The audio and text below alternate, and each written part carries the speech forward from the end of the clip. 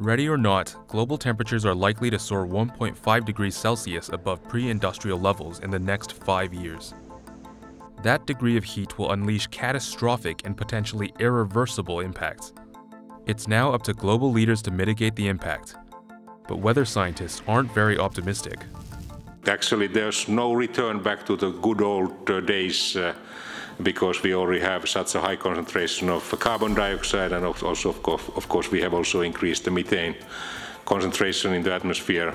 And the best that we can do is to phase out this negative trend. 2023 is expected to be an El Niño year, bringing even warmer temperatures across the Pacific.